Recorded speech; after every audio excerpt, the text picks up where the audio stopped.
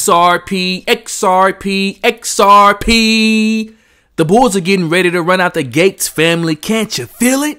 High Vibe Assets, welcome back to today's show. I got a good one for you today. You know, every time that you click on this channel, the content is going to be bullish.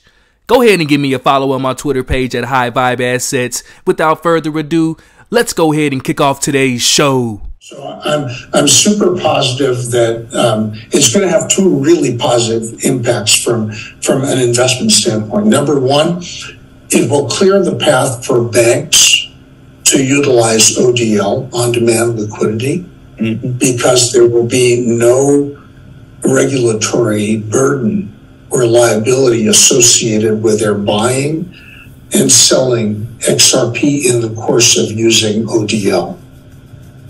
Right.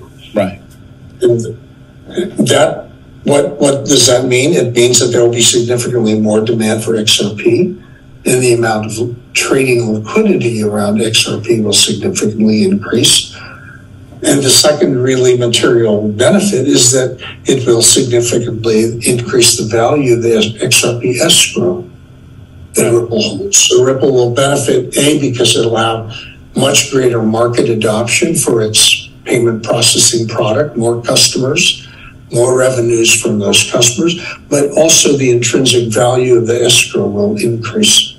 Those two things are significant investment drivers for Ripple stock. This is coming from straight from the mouth of the Chief of Operations at Link2, telling us what I've been saying on this channel for the last 8 to 9 months.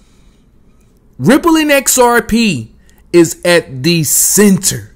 It is the heartbeat of the fourth industrial revolution. You see, we are leaving out of the age of what we're talking about, the internet of information. The reason why we get to get on these radio waves, streaming, all things telecommunications. The internet, what it made for us and what it made for humanity to be able to communicate on a level was changed our lives essentially. This is the moment and this is the time to where the same thing that happened with information is now happening with value and money. All of the banks are going to use XRP. All of the banks are going to use on-demand liquidity, and there is no more regulatory burden upon XRP. Is it a security? Can these companies and these institutions and banks, can they go out and purchase XRP and sell XRP? What about the on-demand liquidity product, what XRP is created for? This is the last opportunity, family, that you have to catch XRP for under $1. Once we get a major bank, a major governmental agency, no more non-disclosures agreements, no more backdoor deals, no more documents that we have to dig up and old videos that we have to prove that these things are true. Once they come out live, family, and tell us that they're using XRP and on-demand liquidity, you will never have to work again in your damn lives. That's how we gonna start off today's show, family. Extra bullish. You know, every time that you come on this channel, this is what it is. Make sure you hit that like button. Make sure that you hit that subscribe button. This is generational wealth on what we're talking about. We've been here since 2017. Some of you been here since 2015. OGs in the game. We've been through these market cycles. We've been through these narratives multiple times. As you can see what the XRP price is doing, it is continuing to have the strength because it is the only digital asset in the world that has clarity, not a security, on paper by a federal judge. This is the last opportunity that you have to purchase XRP for under $1. Yeah, you may have heard that before. Yeah, somebody else may have said that, but continue to wait on the sidelines. As we just heard Link2's COO tell us that this clears the way. This clears the path to on-demand liquidity. You're talking about Fed now. All of a sudden, they're going live. Just perfect timing. ISO 20022, they had their head start. Swift openly has said that they're going to use XRP on their platforms for on-demand liquidity to operate as a currency. The Federal Reserve is going to launch FedNow real-time payments as early as tomorrow. The network, which has been under development for nearly 4 years, represents the regulator's first effort to create a nationwide network for instant payments, a service that other countries, at least one other major U.S. processor, have developed over the last decade. We know for a fact that FedNow is partnered with Ripple Partners to create their on-demand liquidity product, real-time gross settlement systems. We know this. XRP is the only asset that can be used at this moment for digital assets. Gary Gensler, long as I checked, he's still the commissioner at the SEC. You think he's about to stop?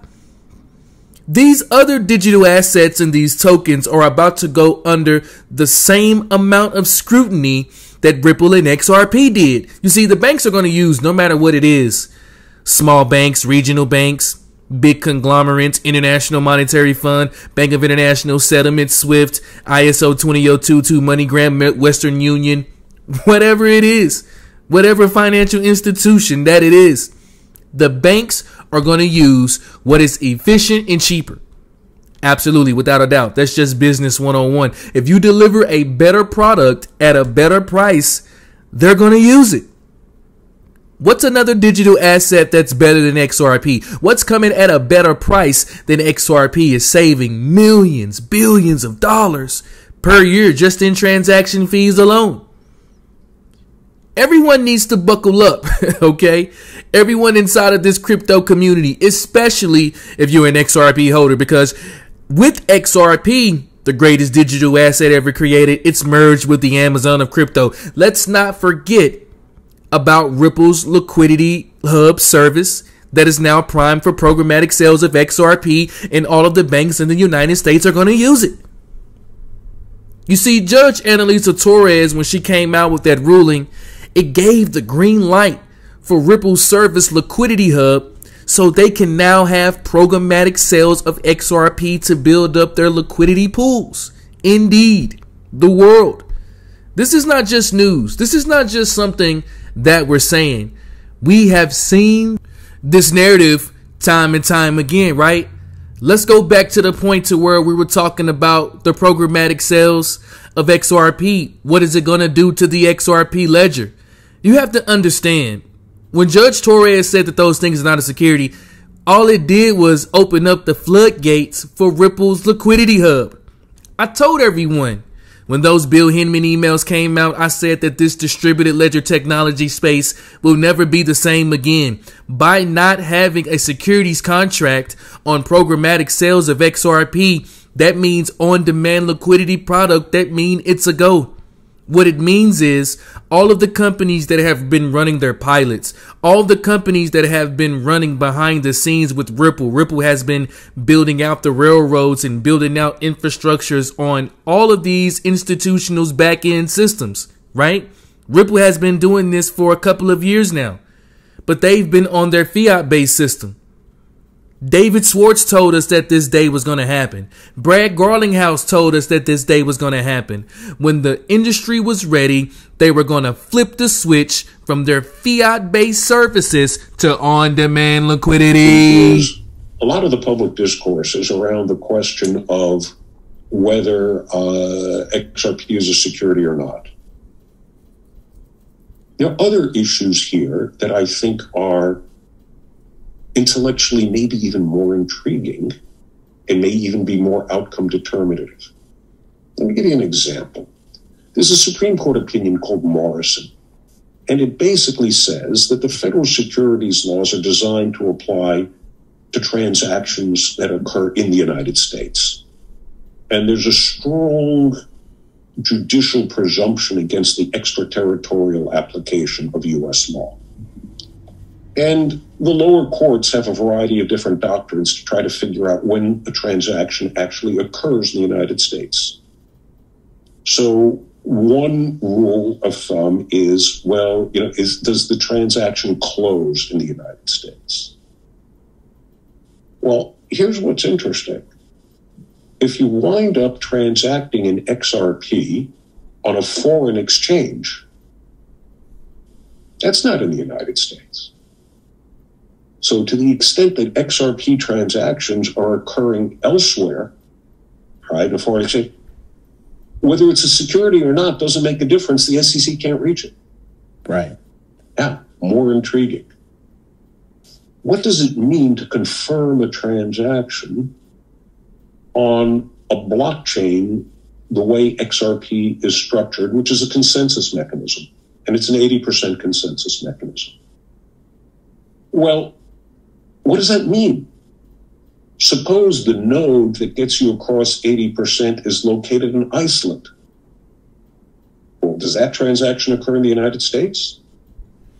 Suppose that all of the nodes, right, that confirm the transaction are outside the United States. Suppose that, 50% of the node, I mean, we don't know. And then here's a separate question. And here, I just don't know how the coding is it possible to look at the history of that blockchain and try to figure out where it was confirmed, who confirmed it, and who the confirming nodes were? I have to go back and look at that. The burden of proof is on the plaintiff. And if you can't determine where this happened, how do you establish where the transaction actually closed?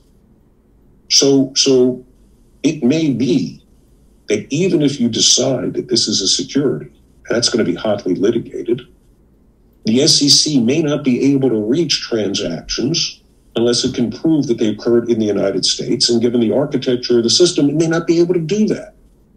Right. So you're talking about blowing this thing out of the water, family. We have to understand that. What Ripple and XRP is doing, they're solving multi-trillion-dollar problem, family. We're not talking about anything small. This is the real deal. $250 trillion cross-border payment sector to reach that by 2027, powered by Ripple, powered by XRP, powered by the XRP ledger, powered by on-demand liquidity. Again, we know for a fact that Swift is moving $25 trillion per day in volume. ISO 20022 is going to be doing the same thing. This is a massive explosion.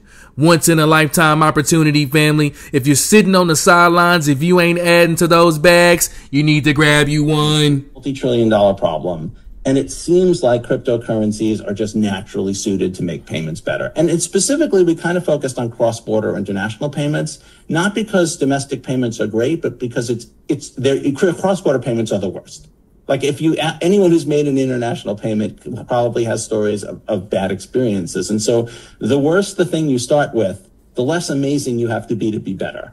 And I think we can eventually be amazing and sort of take over the payments world, but we're not going to be there day one. And so if we can't succeed against the worst part of the problem, why are we bothering? And so that was kind of the very earliest focus. And I think that kind of matured between 2011 and 2014, this kind of focus of we really need to solve payments. This is one thing that I want everybody to understand again. All of the banks are going to use XRP, on-demand liquidity product, which is going to have all of the volume being pumped out of the interledger protocol. We understand these things. We've been covering this for so long on this channel. This is the reason why the price of XRP is continuing to rise at the moment. These things, this price, it'll never go down. As we have more breaking news that the United States Senate introduced a bill to regulate DeFi like traditional banking institutions. Why is that important? Most people may look at that and think that that's not actually a good thing. This is regulation. This is clarity. This is setting up for XRP to come and take the #1 spot. When you see that DeFi is being regulated like a traditional banking institution, that means the traditional banks are bringing their $1 trillion under assets management. They're bringing it. And they're not coming with a short bag either. They're coming with everything that they have. FedNow, the first new payment rail since 40 years. Service providers, Banks will not be directly transaction. The service provider performs the transfer. RippleNet, Volante, Finstra all have been working with the Federal Reserve to help build out this faster payment system that they're using today. I'm not promising anything to anybody. We understand that FedNow is going live, but with on-demand liquidity, they're using these products. XRP is now viable to use with these payment systems. The price of XRP is gonna fly. You know what? Let's talk about FedNow specifically, though. And what's the unique opportunity here for banks to start fresh, right? I mean, we touched on this a bit, but there are things about this is brand new that we can talk about, and then maybe a little bit about and how can we push that into the testing discussion? Like, how can we push people to do things differently on testing specifically? Yeah, I mean, what better time to think about new stuff or modernization of testing or of your services and technology than the first new payment rail in 40 years. I'm jazzed about that. So what better time to start thinking about this as an opportunity? And to your point, even as organizations are thinking through budget and kind of product rollout, thinking about this as a more than a true rail, payment rail, rather than just a new product, that is really going to be an opportunity to think in innovative ways about everything, whether that's the use cases that are out there or how to test out and ensure that you're operationally ready to go with the FedNow service. So absolutely a great time to think about new approaches, technologies, opportunities for innovation. Some new approaches may be a bit more required. So using the ISO schema, that's absolutely core to the FedNow service. So adopting that ISO messaging standard is going to be new for a lot of organizations. There's a lot of service providers out there that are ready to support this, but it's also new for them as well, potentially, if they haven't used it internationally before.